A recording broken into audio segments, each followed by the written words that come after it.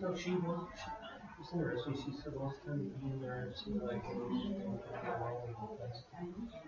have to worry about learning that are factual percent. Yeah, that is true, but she just likes to. Sharon was having, we started to do too much. Yeah, it's not flat. Yeah. So Oh, I have it allows her to do all of these ones. You're not worried. They can focus on them. Yeah. So yeah, I do not worry about the household. she said, and she said that there were students at the I have some we have to go together. I know, but I didn't see you know, Thompson was very chat box doesn't that.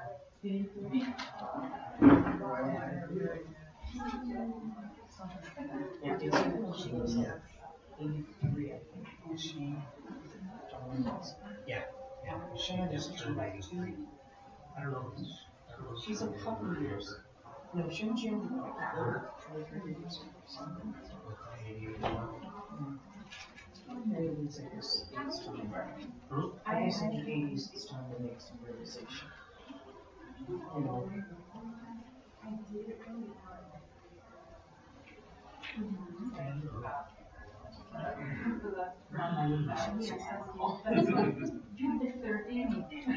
Yeah.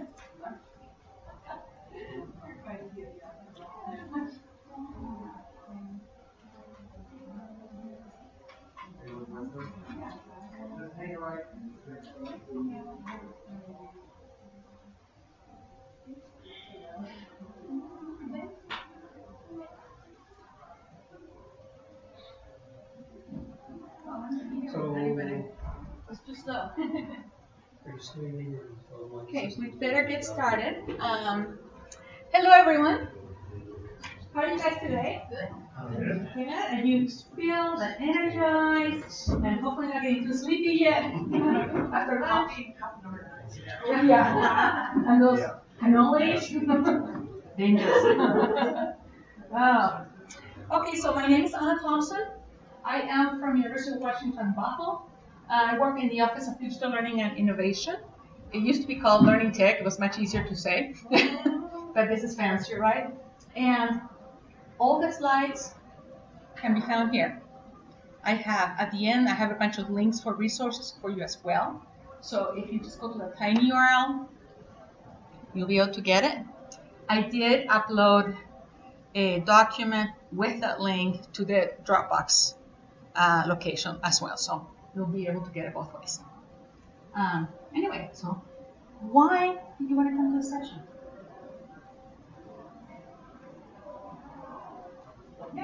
I produce a lot of documents, and I have actively ensured that they are accessible.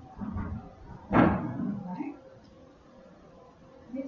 I was really attracted to your line as writing a PDF because to me PDFs are problematic in a way that Word documents and PowerPoints are not. So Those can be interesting. That's not just PDFs. So why else? What are you here? Our LMS has an app attached to it. It color codes every document in it. And the goal is to have all green because it's their accessibility. So when I see orange or red, it's either one of two things. It's always either PDF or PowerPoint. And those are the two that I consistently have to find some way to convert. Okay, so it's Ally. Right. Right? Who uses Ally in their campus here? Oh, cool. So you're familiar with the little colorful gauges, right? And they're like, oh my gosh, it's all red. Yeah, I've had some of those gauges. What happened to my course? I didn't see that. It's green, the next week it's red. Yeah, right. Yeah. Oh, yes, pretty crazy. I know. Okay, great. Well, I'm thankful you're here. So please feel free to ask any questions, interrupt me at any point. But we'll get started. Okay. So I'm going to start with the Office of Civil Rights definition I really like of what accessible means. So basically, we want anyone to be able to have access to the same interaction, get to the same content like anyone else. Period. That's how I simplify it. Right? We want to get to that point without any accommodations. Right? Why do you think it's important to make content accessible? Diversity of learners. Follow laws. Yeah. Oh, laws. Yes. Yes. I have a lot of my students that take advantage of accessibility things that are, they're not ESFs, but they can take advantage of it because it's already, seriously, I mean, they're reading when they're tired at night, so they can look at the text and hear the reading, Yes. and, convert it into different forms, I mean, probably more than anything. I mean, the VSS stuff's important, but everybody can take advantage. And I don't know when. Yeah. So there are students, it's the law, older people, even without disabilities, like to take advantage of, be able to listen, some things, right? And there's so many invisible disabilities to different levels, right? But research says that the more senses we engage in learning, the more deep the learning and durable the learning is. So if we listen and read at the same time, it is better learning. So, and we have so many students that they have families, they work full time, they're trying to go to school, they hardly get any sleep, right? So they're trying to make the most of their time. Okay, any other reasons? Yes. Well, I think because I advise faculty, and and kind of initially it was just sort of to reply to I don't have somebody with a disability in my class. But then as I worked through so many things, I realized that that wasn't just a kind of reply to say, well, it just benefits everybody, because it really does benefit a document or a PowerPoint or like any kind of document or online presentation. There are a lot of best practices that are involved in accessibility. Absolutely. Thank you. So here's some comments that are collected in a couple presentations when I've asked this question, right? From faculty members, from designers, and there are a lot of very similar to what you have mentioned. It's very common, right? Mentioned universal design to promote equity. I had a comment, but I couldn't fit it in there. It was interesting. They said, so they can get to the documents, be able to access the content, and not say that they were not told. For example, the syllabus, right? Yeah, they said, it makes my job easier. It's in there. And I know it's accessible, so I know you can get it, I was like, okay. That sounds good. No excuses, exactly. Okay, here's some disability facts. Okay, approximately 61.4 Americans have reported they have some sort of disability. And this is according to, so I'm going to give you the source correct, and it is in the notes of the slide. This is from the CDC 2016 data. And out of those, we have some that showed hearing trouble. We have some numbers for hearing trouble and vision trouble, but we'll get to that in a moment. Okay, approximately 30% of professionals have disclosed some sort of disability in the United States. And that data is from the Center for Talent Innovation report. Okay, let me focus on disclosed, on that word, right? Okay, according to let's see, where's the other one?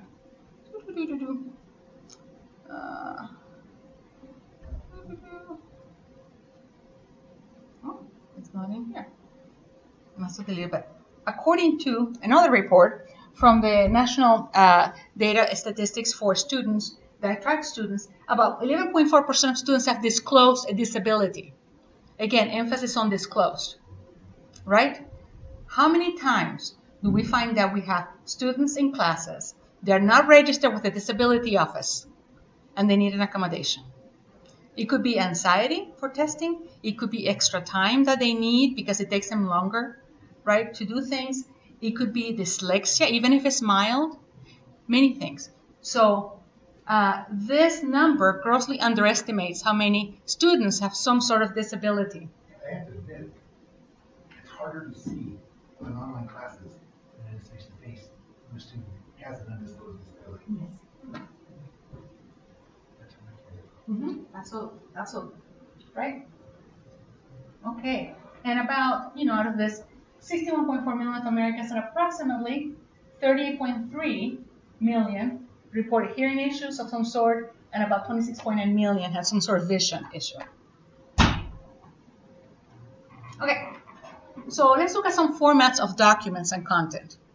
And so the projecting is terrible. I wish it was clear. Okay, so this is an example of a Canvas page right here, and which is also could be equivalent to like a web page because it's basically a web page. An LMS, like a page in Blackboard too, you know, will be similar to that. An Office document, a PDF form. What is the best format to use? For what?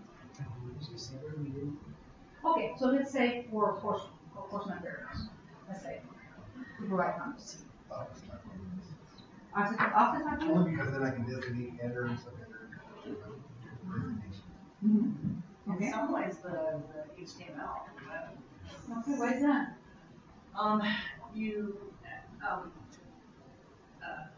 It crosses more accessibility guidelines without having to kind of fix them or purposely do their It's what? Text-based, so. Uh-huh. Well, some of the Canvas stuff is because they actually do some stuff that's not accessible that you don't see if you understand what's going on there with the iframes and things. Okay. A lot of software, Office software, has accessibility features baked in. For example, with Mac, you can do voice, with text to voice. So if that's already on the web, then all you have to do is just activate that and you can have the text read to you. Oh, that's Whereas great. on a PDF, that'd be much better. Okay. Experience. Great, thank you. Yes. Office is good because it has a lot of the tools that are, just productivity tools actually make things more accessible. And it's something faculty can wrap their heads around. Right. It's something you use all the time. We use it, we use PowerPoint, we're pretty familiar with Word, right? Right. And then so you had a point there with HTML pages and text. In terms of what is the most accessible type of content, number one is HTML. But any content can be made inaccessible. Right?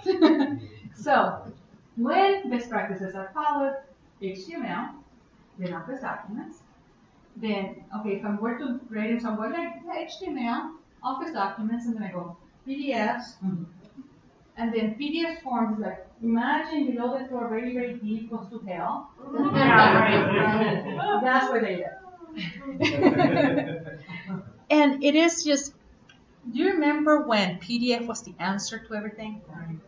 Right? It's like, oh my gosh, so many people don't have access to Office. Right? And then you sometimes download the stupid viewers and it wouldn't work. And so, oh, we can PDF it. Oh my gosh, everyone can download that little add-in and they view it and everyone can print. They format it. You know, for a product that it takes a lot of work to make accessible for assistive technologies. Any of them. And PDF forms are in my in the bad category for me, really bad, because it takes like at least twice as much work to make them accessible. And after that, they're only accessible on PC systems, not on Macs. I know that. PDF forms that have been remediated and made accessible, they're only accessible on PCs, not on Macs. Macs will still have issues with that. Well, I gotta stick up for the little guy. The best thing about PDFs is when the students send them to me, because my LMS doesn't screw up the formatting on paper for formatting is important. I'm not saying don't ever use them. I know, I just gotta stick up for it. Oh yeah, I know, for the little guy. That's okay, that's okay. It's that compassion, we always feel compassionate, right, empathetic, that's good. All right, okay, excellent. Okay, so this is an example of a syllabus. Okay, does it look well formatted, structured? You know, does it look okay? Are we talking about accessibility? Looks good. Accessibility, organization, structure. Organization's okay, but accessibility I can't tell because I can't tell how things are labeled in that table. And I don't know what's in image and what's not. Use heading It's tags text-based. or. Yeah. Yeah, do they use headings or do they just make the text bigger and bold, right? Right? They look like headings, right? And I have the same problem in Word documents, to be honest. the Word document is heavy, so for part of our problem is accessibility means I can download it when I'm freaking out in the woods. And I gotta have the satellite running on my phone to download something, so those documents aren't always a good answer. If I don't need them to edit stuff, I need them to edit stuff, Word documents maybe. Or if they're right on campus, Word documents work great for office products. I mean, honestly, the PDF is light. It can be. They can be If it's heavy. built right. Yeah, right. They can be heavy. They can be big files. So they can be. Yeah. But for the most part, they tend to be And light. it's not an image file PDF. Right, but in terms of editing, Oh, yeah. you can download it, you can look at it, so you don't have to be connected to the internet, Right. right? And then you can edit it. And then when you have connectivity again, you can upload it and upload it, right? So, one advantage, instead of having to go edit your Word or PowerPoint, then make your edits and convert it to PDF and then upload it, you can just upload it. Right? Okay, so if this was not formatted correctly, no headings were used or anything, someone using assistive technology will see it like this. If they're lucky. Copy and paste it. You will. You know, so it's like, can you tell how many exams there are by looking at this? So when someone uses a screen reader, they can isolate. It's the same way we see. Oh, there's a heading here and a heading there. I don't want a section. I want to read this section. They can also do keyboard commands, and they go, okay, here's a section. Here's a. Oh, I want to read this one. They can do that. They can also tell how many links there are. They can jump from link to link. They can do, but if it's not formatted, this is what they get. They gotta go through the whole thing. So yeah. So and then on top of that, they're looking at it like, imagine looking at it through a tube. All that through like a tube. So it kind of. Okay. So here's some. We're gonna get to the meat of this. General best practices for content. That transfer web pages, Word, PowerPoint, you know, when we create content. Use color wisely and have enough contrast. And we're going to go into detail in just a minute. Use headings, that you guys mentioned. Include alt text in images. Provide descriptive hyperlinks. Use tables for data and format correctly. Avoid empty lines, spaces in content. And use accessibility checkers. Simple? That seems simple enough? Okay. So we're going to go into each one of those. We'll start with Word. Okay. So talk a little bit about color. So there should be enough contrast. There are many Americans who have, I mean, the numbers like about 40% of the population has some sort of color blindness. It could be very slight or very severe. And if we don't have enough contrast, they have a hard time seeing and reading what's in there. And that happens a lot on slides. Sometimes you go, oh, this thing is cool, it's got its soft colors, but oh, if someone has a little bit of color blindness, that beautiful presentation is not usable for them. Okay, so another one. Don't rely on color completely to portray meaning. For example, when you see those forms, it says all the required fields are marked in red. But the person can see that. So color can be used. Don't get me wrong, and it should be used because much of the population we identify ourselves as visual learners, or we prefer pictures. We like things to be visual, right? And use color, but then also refer to things in a way that can be identified with other things than color. Maybe things with items with a triangle with a star are required, right? Assignments A, B, and C that are required, and they can be in red. Yes. Colorblind doesn't mean you don't see it. It means you just don't see it in color. You don't see it in color. So as long as you're watching contrast, you should still be okay. Right. But if they cannot tell what red is, and you only set things in red, that's the only way you identify it, they won't be able to tell. Because everything looks grayish. depending if it's like a blue deficiency or red deficiency or a green deficiency or a combination. Or somebody using a screen reader can't see the color at all. So. Yeah. Okay. There's a tool called the Color Contrast Analyzer. There's a link to the tool. It's free, available for PC or Mac. Have you used it? Ah, that's great. So it's really easy to use, easy to install, quick program, and you can test the contrast on any document, whether it is an Office document or it's on the web. Let's say you're even working on a Google Slides document. You can test the contrast.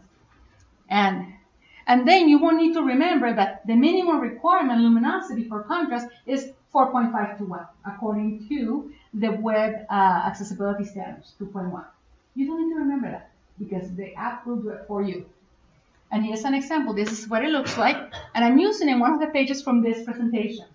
The original theme, when I checked it, it told me that it failed down here. There was not enough contrast because of the kind of color. So I found a darker color and replaced it. And then it passed. It just needs to pass. The minimum is AA for regular text and for large text. And the app will tell you that. You don't need to remember. Is it also, can you put in the RGB? Because I use Webbing's color contrast, but I always have to then go somewhere first and figure out the RGB to text. Yes, you can. You can. So yeah, so right here there's some settings in the app, And you can play, and you can change that to RGB and enter those instead of the hex. And you can also play with the sliders and then find the color right there until it passes. And it's like, oh, that's the color I need to change it to. And then you can side put of the that hex. box there says text to you. I think you just push up and down there too. There. Up the very top where the code is. Mm-hmm. You go just to the left of it. Mm-hmm. Right there. Yeah. And you can get RGB. Absolutely. It's a great tool. I use it all the time. Okay. So, everything okay? Any questions? Okay, so headings. They provide structure, right? They are required for APA format, right? They make it possible to assistive technology tools to be able to check and find out how the document is organized. And they can announce sections. The hierarchy, H1, H2, H3, the different heading levels. And one thing that is very important, very many people don't know, is this right here. We live in a digital world. In Word, we have a title and subtitle style. We're very familiar with that because it usually goes on the title page. But for any documents that are going to be digital, they're going to be on a course management system, right? And on the web, the top level should be H1. That should be used as the title. Because on the web, H1 is the title. And the actual title of the document as we know it is actually part of the metadata of that content. It's behind the scenes. It exists, it's there. But within the context of the document, H1 is the functioning title for that. So just to clarify, so Yeah. if I'm doing a Word document, I should probably avoid using the title style and just stick with the heading 1, 2, 3 styles. Mm-hmm. Cool. All right. And only have one H1 per document. Yep. Because that's the same application for web pages. Mm-hmm. Oh, wait, what are you talking about? Yes. Mm-hmm. Because, in the web, I can use H1, but I can change H1 to whatever I want. Yeah. Yeah, you can leave it as H1, and then you can adjust the size and the color, right? But as long as it remains H1. Because then you can adapt it however you want So to. is the Adobe Reader reading the elements in H1, or is it reading what's been done in the H1 reality on a web page? It's going to read the H1. So it's going to ignore whatever else I've done in my CSS to screw that up? No, it depends.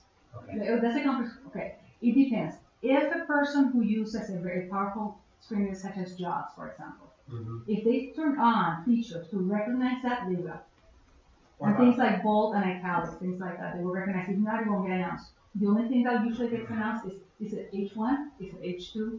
Have you compared that, like what WebAIM and other checkers are finding for HTML content, how well they're doing for that? Yeah, they're pretty similar. problem with any automated checkers, I can only find things. I mean, I can only find certain things that it's been programmed to find. It can't tell if your headings are correct. All I can tell is if they're not properly nested. It can see, yeah, you've got alt text. You've got some alt text. It can't tell you if it's good alt text or if you have a keyboard. And so, same with heading. You can't tell you missed a heading. And all I can say is that you didn't nest it properly. Right. Yes. Because like you did in formatting, I did build style sheets. That still has headings. So even though it's converted to a style sheet, the reader should still be able to read it. Yeah, because the style is applied via the CSS. No, I don't want to turn it off. I need No, they can turn it off. Oh, okay. That's true. The reader That's allows true. you to turn it off. Right. But if it's applied, it will identify them as such. In some cases, they turn it off for their specific reasons why they do that. But they don't do it that often. I ask these questions because I spend a lot of time teaching students about how complicated accessibility is. Like, it's like, what page is that? Yeah. And that's one of the things. Like, we'll build a page so that if the CSS is off, you can read it. And you build it so that it looks the way you want, and then you got to do the in-between stuff to make all the accessibility happen. Well, yeah, because we're creating that content is for the users. So we want to make sure it's accessible and it's usable, right? And they have a good user experience. Excellent. Okay, so here are the headers in order, and you're pretty familiar with those. They should always be used in order. If you need to change the size because some are too big, adjust the size. That's absolutely fine, but always use them in order. Don't jump to H4 because it's the size that you want and skip H3. Because for someone who cannot see it, it's very confusing. Because they're going, wait a minute, where's the H3 section? You jump to H4. And they are quite literate about heading styles and many other styles and things that are applied to documents and content because they have to be. I have a hard time that in our LMS, which is Sakai, when you get to like pages, the sections the section titles are automatically H3. And sometimes I have to be like a slightly, and I'm hoping that it's not like too bad, but sometimes it's like, because of an instructor or whatever, and you're helping them to kind of organize their content, it's like, and 4 and 5 are really small. I've talked to Tech about that, but like sometimes it's like you do have to kind of play around as long as you're, do you know what I mean? It's like, all right, the section is H3, but I'm going to start the content within that section is H3 also, because then you have H4 and, to kind of play around with it. But it's really hard to kind of start at 3 on those pages. So the top level within the page is H3? Or is it The H4? sections on the page, or, you know what I mean? So we have like, I don't know, other. Right. No. So Right. yeah, I think what you're saying, for example, in Canvas, Yeah. the highest level is H2, because H1 is the page It's the name. title. Is the title of that page, Yeah. or the page name, right? And 2 is just sort of like up to anything. So we have the title is H1, and the section title on a page, because you can have like as many sections as you want on a page, is 3.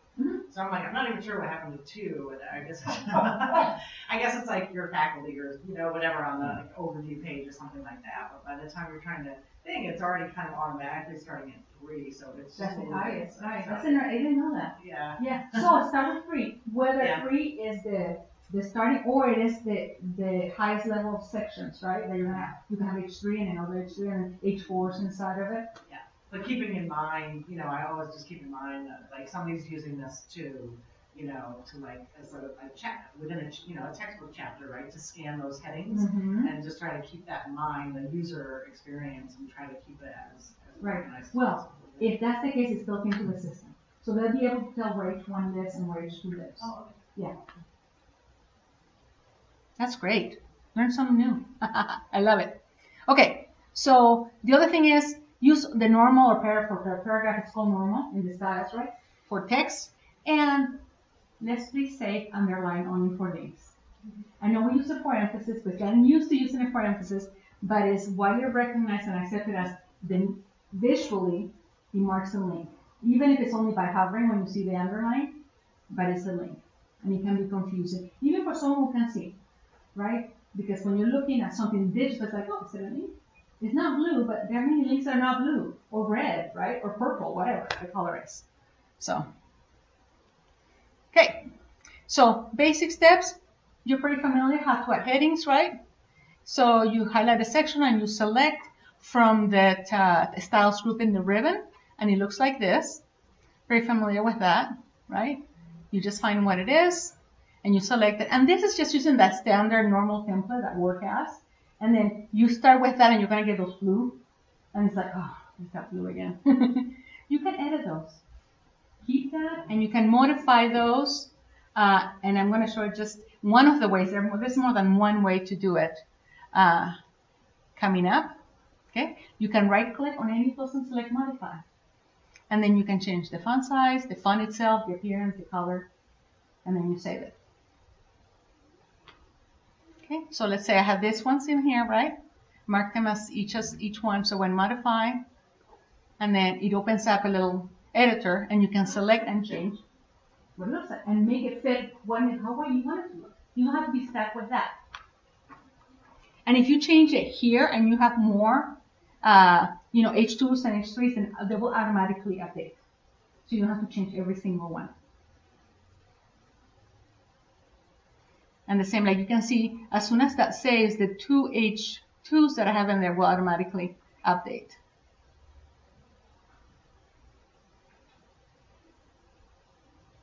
Okay.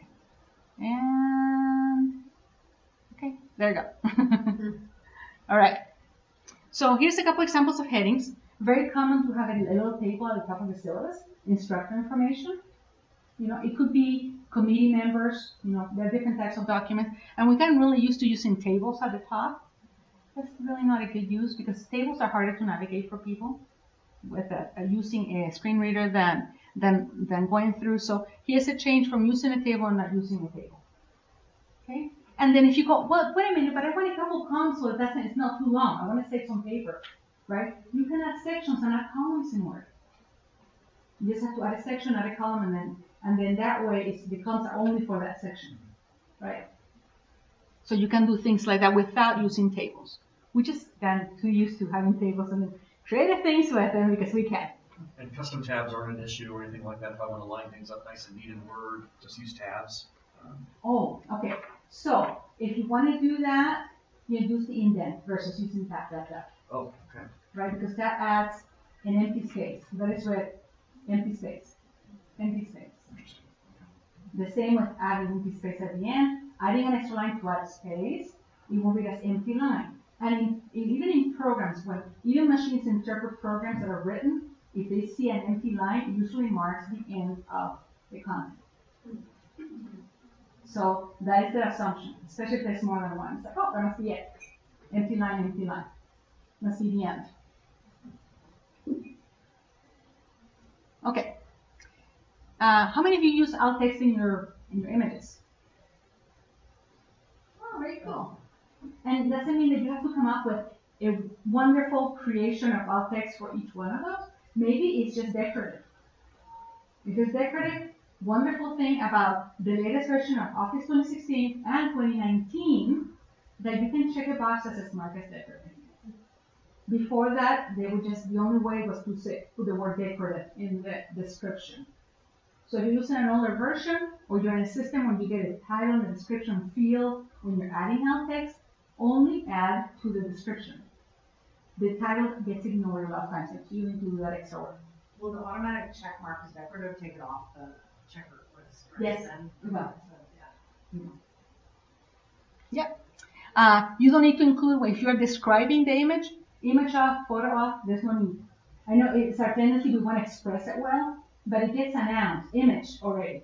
So it's said twice if you do, right? Just say what the meaning of that image is in that context. That's what matters. Why do you put that there? You may need to go a little bit longer if it's a complex, if it's a graph. And then figure out what is important about this graph. What do I want him to know? Maybe it's not every single number, but what are the key points? Right, so that's what alt text is about. Okay, so usually you right click and you can get either the older version, you got to go to format picture, or in the new version, you just right click and just select alt text, edit alt text, right? The older version, it was a little bit convoluted because first you go format picture, then it opens up that panel, and then you go to find the layout and properties tab, and then from there you find the alt text. It's kind of hidden, right? And then only write in the description.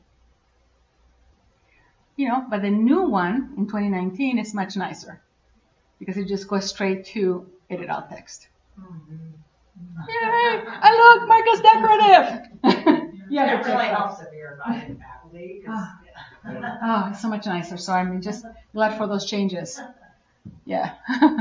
When Microsoft announced that they were doing that, I was so excited, but it seemed like it took forever. So when are they adding that? Because University of Washington works with Microsoft as a partner in making their products more accessible.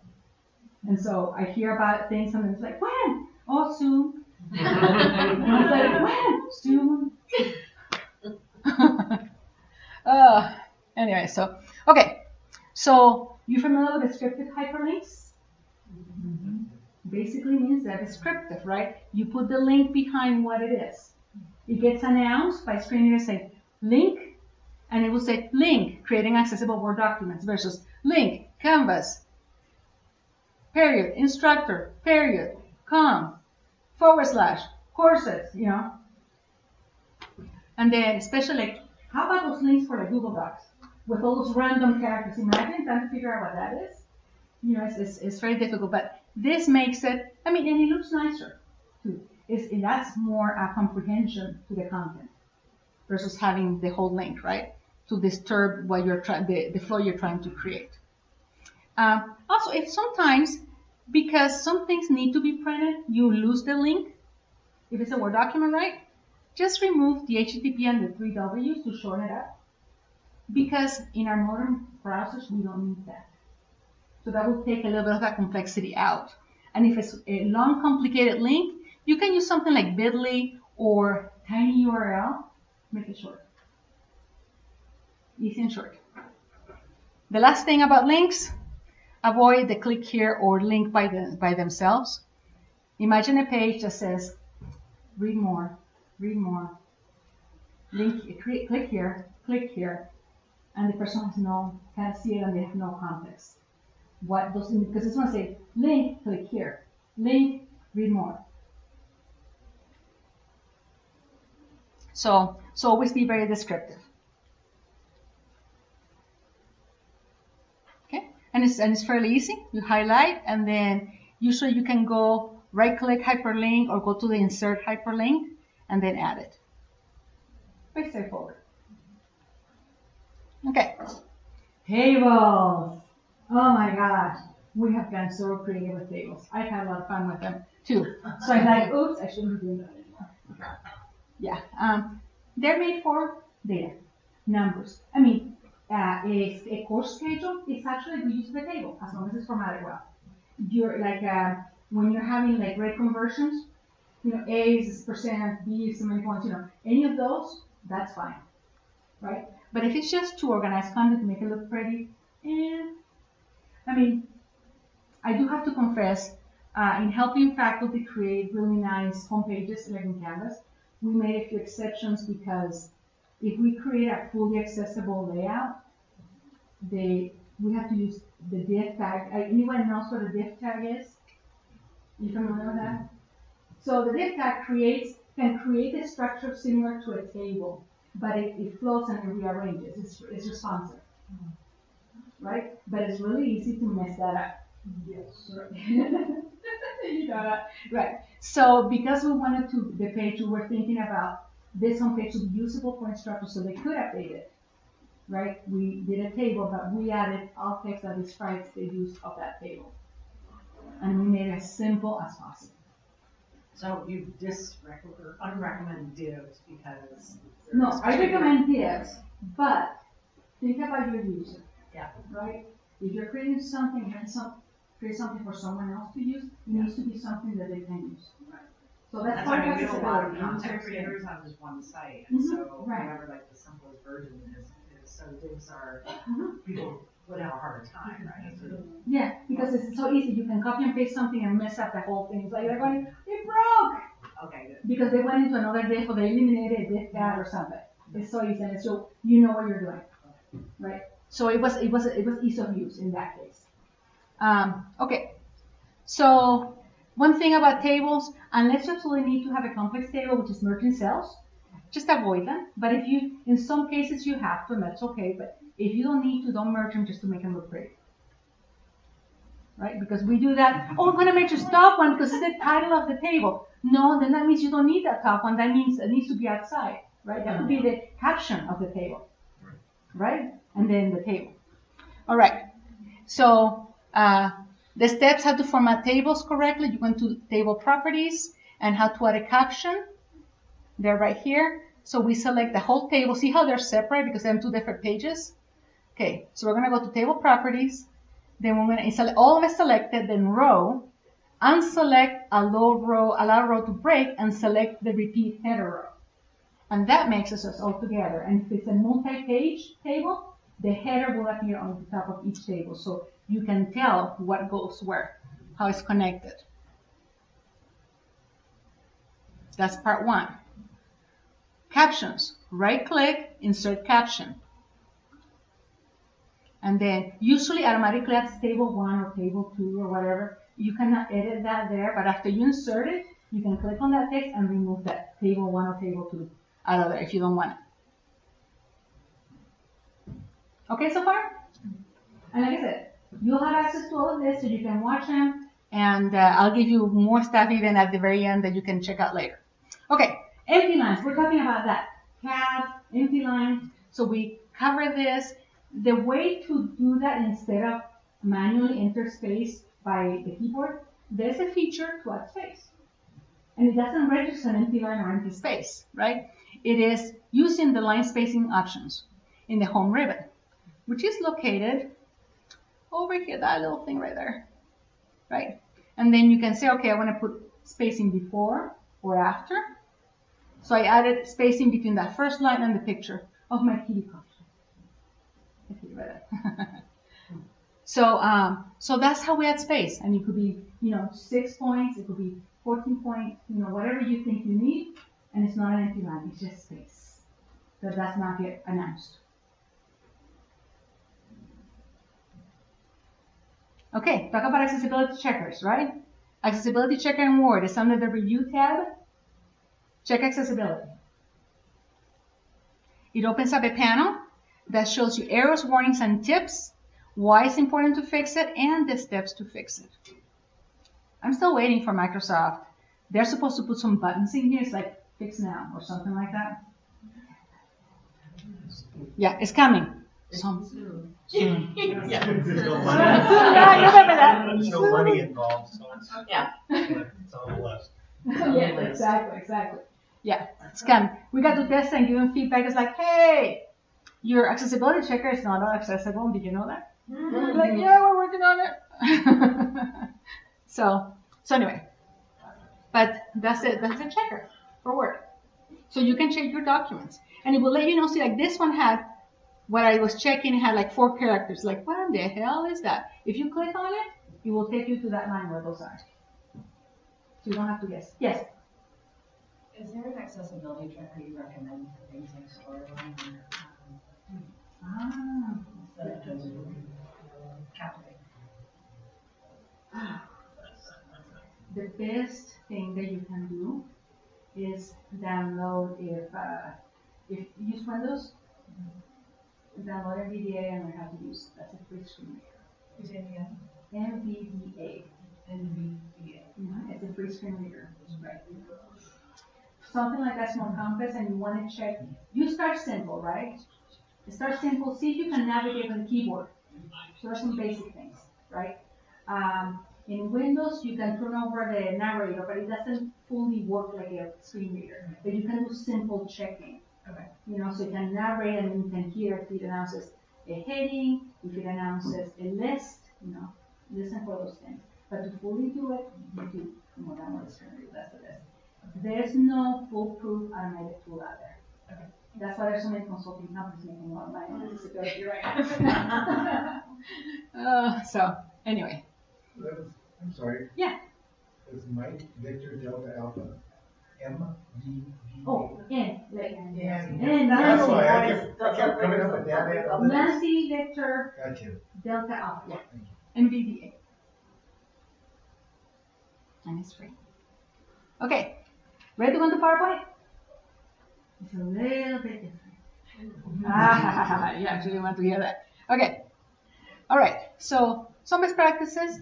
Keep this at 24 point, but not less than 22, so it's readable for the people you're presenting, right?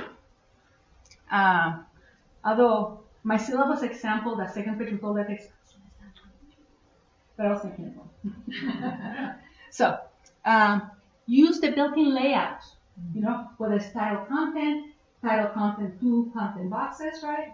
Just title page, section, use the built-in, because all of those pieces are already designated. What happens sometimes is like, oh, I'm just gonna have a text box right here and a text box right here, and pretty soon you have a big mess that's hard to navigate. It looks great, right? But for someone who's using assistive technology, it's completely confusing. Okay, make sure, of course, you have enough contrast, because that's where it happens. I mean, it happens in Word documents as well, but it happens a lot more in PowerPoint, because we find these beautiful templates, right? And it's like, not enough contrast. Okay, one quick way to check accessibility, even for the checker. In PowerPoint, if you go to View and go to Outline View, whatever shows in the outline is what it recognizes as heading, which would be basically the title of the slide, and each slide should have a title, and then list, and you'll see your bullets. If it doesn't show up there, it's going to be very confusing because it's not recognizing it. So they're going to navigate and run into something, but it's not going to make sense to someone who cannot see it well. But that's where you use title, not H1. Right. It's the title, Yeah, right? yes. But if you use the built-in template, the built-in layout, That's already you always have the title, right? It's designated as such. Trick, let's say you have a beautiful slide with a picture. You don't need a title. Put a title anyway, and then hide it. It's still there for structure, but the other users don't need to see it. So, Yeah, we can just hide it. Are you talking about all the slide or? I will show it. Yeah. Okay, so there's to check the reading order. We look at the slide, so you start with the title. It should be read boom, boom, boom, usually, right? Or like this and over, the same way we read. When we add extra elements, it might jump around, right? But to check the reading order, there's this thing called Arrange in the Home tab, and within that is something called the Selection pane. That's where you can do things, including hiding that title that you don't need people to see. Okay, so in the Home ribbons, Arrange, Selector pane, and it opens up that pane, and then you see, wait a minute, title is last, and the text is first. What the heck? You can drag and rearrange, but in PowerPoint, what's last is read first. It's backwards. Don't ask me why. They programmed it that way, I stopped wondering about it. It's just the way it is. Next to those little guys, there's a little eye icon. That's how you hide it. You click on it, it disappears, but it's still there. Programmers being lazy on the XML file that they have to read to do that. That's why. Oh yeah, it's okay. It's a Because feature. they're reading an XML file and so they read from the bottom up instead of from the top down. That makes a lot of sense. That's why Yes. that's happening. Because they're young, right? They're 20-something or 30-something. Mhm. They're geniuses. So they don't see things the way. So the world should Not to make accommodate excuses. everything around Not there. to make excuses for them, but that's honestly, that's how it happened. Been around a long time. That makes a lot of Talked to sense. of them. Right. So, but in PowerPoint, that's, so you just have to remember, at the bottom, it goes from the bottom up, how things are read. And it always, if you click on any of those, it automatically will highlight that item. So you can go to it directly. Okay, so, PDFs. The question, that's part of the title. Does it need to be a PDF? Why? We know about image PDFs, right? Also, there's a wonderful, it was kind practice. Instructors, they scan pages of a text. So students don't have to buy a textbook for a chapter or two, and it falls under fair use. But many times those are image PDFs. Or they are scanned in a way so there's all this black around, they're hard to read. They're hard to read for everybody, not just for people with disabilities. So some things to think about. Also, this is believe that I didn't have a PDF because that way students can't change it. PDFs can be changed. There are free programs, converters out there, they can be edited. Even secure ones. I found that just by searching, you can remove security and password from PDFs. Free tools. So, if students want to do it bad enough, they can do it. It's really handy if you ever need to edit a PDF. You know? Right. To be real. Yes. So this is my question, is it worth converting a document to PDF in an online course? Or is it better just to say, just upload your Microsoft Word? I mean, first of all, faculty have to, if they need to make a change, which they always do, they have to make sure that they upload both anyway into the resources because they probably don't have Adobe Pro to edit the PDF, and it's very difficult to edit a PDF if you've ever tried anyway. So in some ways, it would reduce their work, but is that kind of a general recommendation to just, if you don't have to use a PDF, don't use it? Mm-hmm. Okay, Absolutely. that's good to know. Absolutely. Just because I want to be able to recognize. Word can edit PDFs. You'll find out how well the PDFs when you open it in Word. Yeah. So I mean, They can there's times I build stuff in Google Docs or Word and Right. they save it as a PDF. And, you know, then I run it through the checker and figure out what's screwed up. Right. So if you know how to do that, you can fix it, right? Yeah. The PDFs aren't always evil. now, I got students that cannot download Word docs; they're too big. Seriously, the size yeah, of oh, I the PDF understand, is way. that. Oh. I'm picky about when I do the PDF. It just isn't any one time. Right. No, I understand that. So use your judgment, right? Let's not use it like we're used to using them. Like everything, Yeah. boom, knee-jerk reaction, right? PDF, right? Like we're used to. Let's think about it a little more thoughtfully, right? Okay, now does it need to be a Word document? Can it be a content page inside the LMS? Imagine that. There's no downloading, uploading. Certain things can be a content page.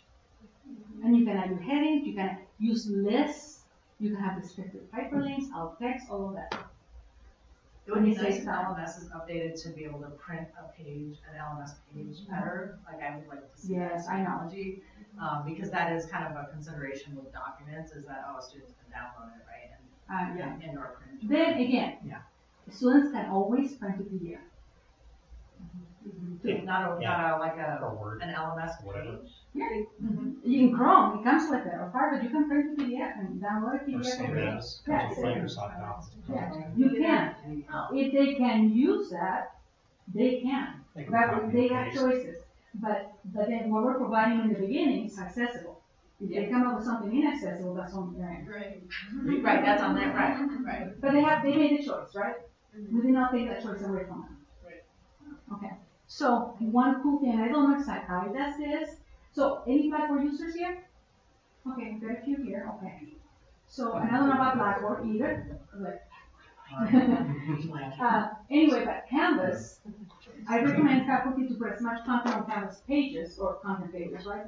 Because you put it in there, you do the descriptive hyperlinks, and they go, oh my gosh, but if my students print that, they're going to lose the links. Canvas automatically prints the full URL next to it, whether it will print to PDF or print to paper. So check out and see if that's possible on Blackboard. I mean, it might be even a feature request if it doesn't do it. Because that's like something amazing, right? And then, That's awesome. yeah. So I thought it was super cool when I found that out.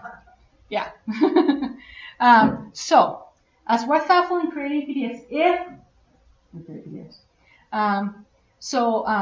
just make sure that the source document is accessible. That Word document or that PowerPoint, but PowerPoint, it has so many elements. Just upload the PowerPoint, but if there's a special reason, the Word document, right? Then make sure you follow best practices. And then do the save as PDF from Word, right? Don't do print to PDF. Do the save as, and if you're using a PC, when you do the save as, there's a little options button. Make sure that, not yet. Make sure that there's going to be a list of different settings, little checkboxes. that safe tags for accessibility is checked. Usually in schools, that's part of the image. It's installed that way, but you can always check at least once. Because that will make sure that those tags, those little things that identify this is a heading, this is a list, this is a table, will transfer to the feed. And that will make it tag feed. So it's not 100% accessible, but it's a heck of a lot more accessible, right?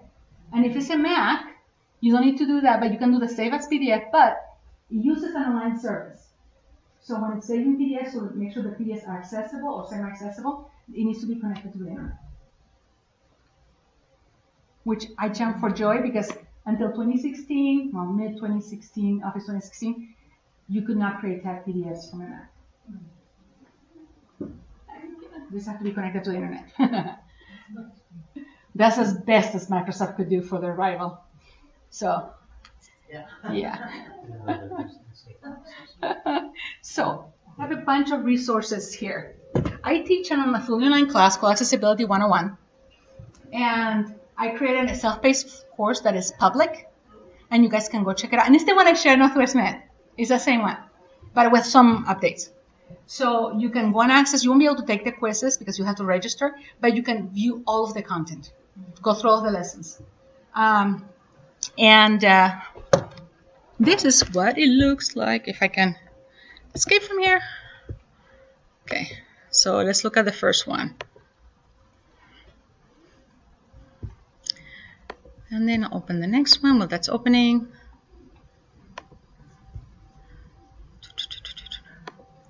Okay, it's still loading. Internet's slow. Okay, so this is the self-paced course version of my Accessibility 101. Usually I teach it a few times a year, and it's 4 weeks long. Faculty and staff take it from all 3 campuses at University of Washington. But it has all the sections starting out, like it's got the, this is how the course is laid out, good design practice to introduce the course. Some basics about accessibility, talk about MS Office, some of the stuff we talked about today. Web accessibility, including Canvas pages, web pages, advocacy. How do you start advocacy? This one specifically mentions some of the efforts we're doing at University of Washington, creating the IT accessibility liaisons. It's a grassroots effort. People from different areas, staff or faculty, can be a liaison. Learn about accessibility and then share, right? And then some additional content. The additional content has extra stuff in there, such as some, let's see, PDF accessibility a little bit more in depth. If you want to learn a little bit more about Adobe Acrobat. Adobe Acrobat is still the gold standard. I mean, there's Fox that is trying and some other programs are trying, but still, Adobe Acrobat Pro is it for making PDFs accessible. So here's some tips in here, some little lessons.